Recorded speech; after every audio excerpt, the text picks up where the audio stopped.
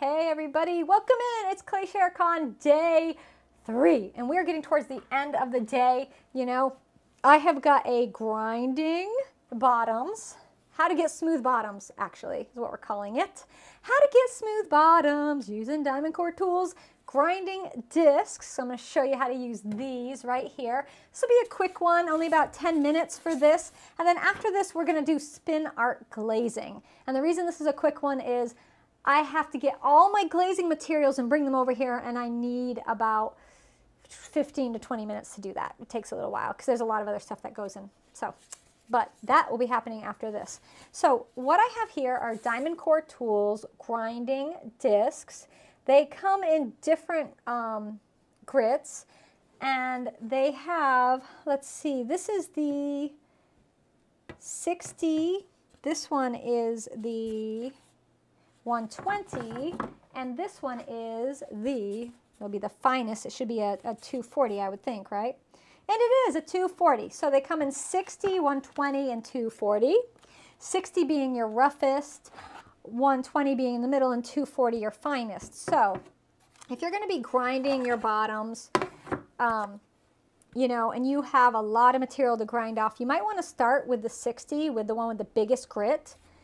If you just want an all-around good grinding pad, the 120 is where I would go with that grit. And then 240 is very fine. It gives you that polish on the end. It just smooths everything out. And it'll give you the smoothest bottoms ever. So I did clean my wheel in between the broadcasts because I've been throwing all day, so it was a bit messy. I switched out the bucket. This wheel, the way it's designed, is you don't remove a splash pan. I just have a drain hole in the front. And so everything goes into a bucket. And I switched out into a bucket that is not full of reclaimed clay. It's just empty. So all my little grind off bits can be brushed down into that. I have got a bowl of water just because while you're grinding, you want to keep it wet. So I'm going to use that bowl of water and just line this up on my bat pins. And I left the gripper pad on. You could, if you're not using a gripper pad, you don't need it. It just makes it nicer. Just keeps everything from being wibbly wobbly. There. All right. Do you have to be watching tonight the after party to receive giveaway? The after party is not where the giveaway is, and you don't have to watch. The after party is not just an after party. There's a surprise thing going on. There's actually there's a thing happening, a type of thing that you do outside with fire and pots and coolness. And we haven't been telling you because, well, we wanted to make a big surprise, but I don't want you all being like, oh, what are they doing? They're doing something, and I don't want you to miss out. So you want to keep the grinding disc wet, and I'm going to start here with the biggest grit. That's the 60. And I have got a mug. This is a wheel. This is not a wheel-thrown mug. This is a hand-built mug, and I glazed it with shadow blue and cream. And this one was in my kiln, and it fired a little too hot. So I'm going to go ahead and grind it down. Now, you should wear eye protection when you're doing this. I just broke my glasses. I guess, Kev, I don't know. You want to grab me another pair of glasses hanging on the second pot up closest to us? There's a rounded second pot up, closest to us. Is that close? Yes, that's closest to us, baby. That's the one. Thanks. I got the second part up, but that was, I mean, the closest to us, but that was the third pot up. No, that's the second one on the wall. How many are hanging there? I can't. That's not hanging on the wall. That's just standing on the shelf. Difference. All right, I'm going to wear my glasses because I want to make sure that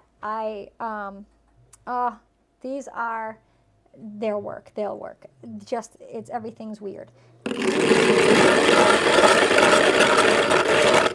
So Diamond Core Tools makes a gripper, like a rubber belt that you can put around this to help you hang on to your pot. You might want to turn the sound down too. Things are gonna. So don't grind and talk at the same time. Okay, I won't grind and talk.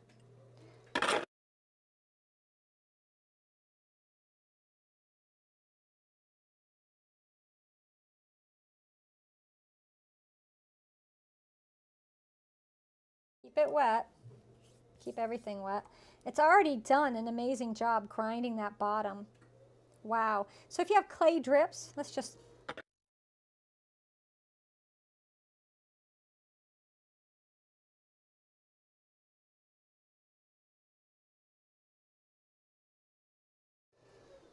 Ooh, that's nice.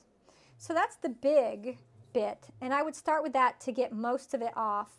Now I've got enough off that I just want to take it down a little more. I'll just put that there. I'm going to switch to my 120. And again, if I was only going to get one, I would have bought the 120. That's what I would have got instead of buying the whole set, which, you know me, if it comes in a set, I buy all of them. I just can't help myself.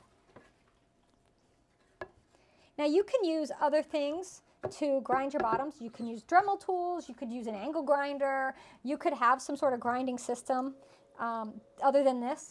This is just really great because it goes on your, I'll talk first and I'll grind. It goes on your wheel and it's easy to use. Just after your pieces come out of the glaze kiln, you can just do a session of grinding.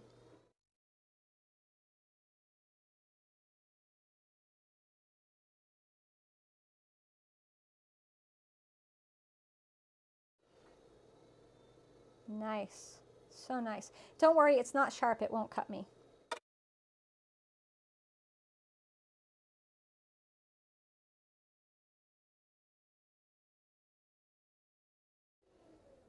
That's really good. Got one little area here, a little more water on.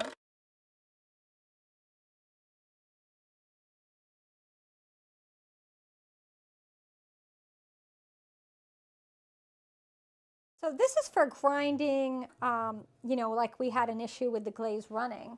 But if you wanted to do, kind of want to hear it, you can hear it. Yeah, you want to hear it? So you turn your volume off. That's what we should do, Kev.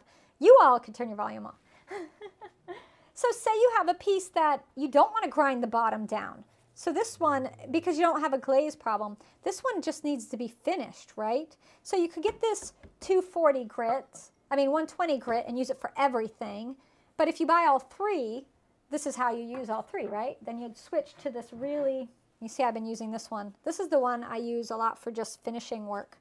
You know, I'll just take a piece after it comes out of the kiln, and even if it's perfect, no problems at all, I might want to just make sure that bottom is as smooth as it possibly can be, right? And so we'll just grind this.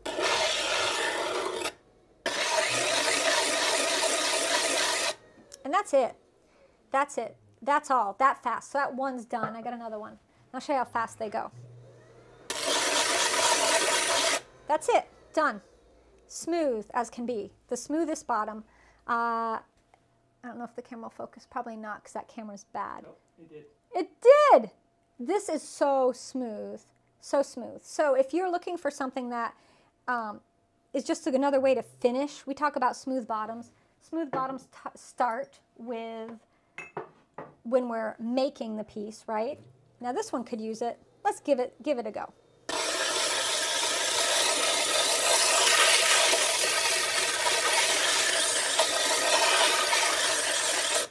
So you can smooth your hand-built pieces too if you want to. Now I have a really smooth, let's see if that will focus on that. We'll see. Yeah, it's on it. So we have this really smooth bottom here. That's really nice. And I grinded the glaze, I ground the glaze down. I don't mind it being a little bump, sticking out a little bit. Might take a little more off.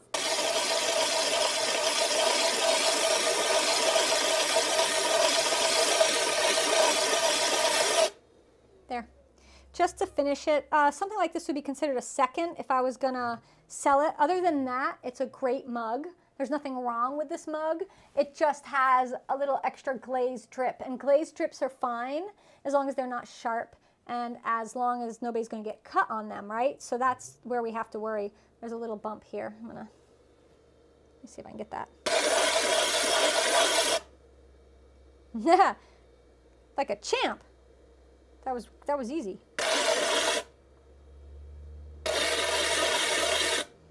You will love grinding your bottoms, I promise. So, do you not need to wear a mask when grinding? No, because this is wet. You see all the water we're putting on here? There's zero dust, no dust at all. If you were grinding in a dry situation, yes, but you should never do that. You should always use water and wet grind.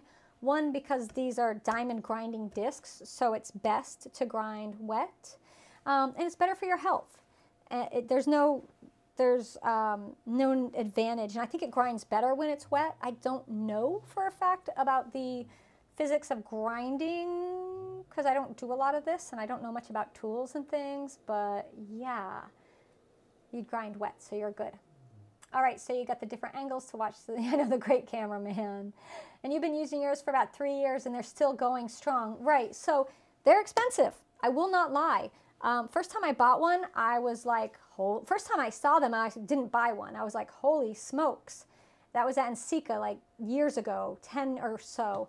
And then I went back, a friend of mine got one and she was talking all the time about it. I got sick of hearing about her grinding disc from Diamond Core Tools that I said, okay, next year I know how much they are, I'll go get one. And so I bought one and loved it, got a set and love that too. So they're the kind of thing that I don't think I'm ever gonna wear out.